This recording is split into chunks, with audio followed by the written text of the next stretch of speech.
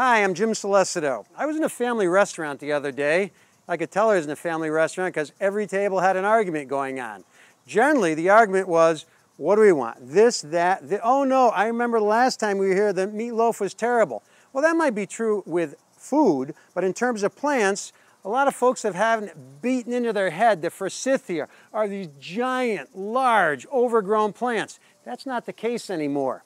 Case in point, look at this gorgeous show-off Starlet Forsythia. Folks, it's not going to get much bigger than this. If you're looking for color all the way down the stems and you have an area that might not be big enough to accommodate the old varieties like Linwood Gold and some of those, you've got to try the show-off Starlet Forsythia. This is a perfect plant for just about any location in the garden. Now remember, with all flowering shrubs, if they want full sun, they'll just perform better. If they're in the partial shade, you'll still get plenty of flowers, just not as many as if they were growing in full sun.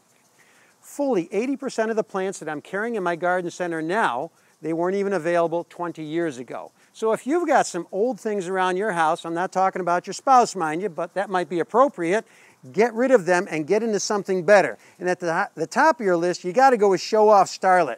You know, this gold color just captures available light. I love this plant. Remember, if your landscape looks good, then you look good in it. I'm Jim Celestito. I look forward to seeing you soon.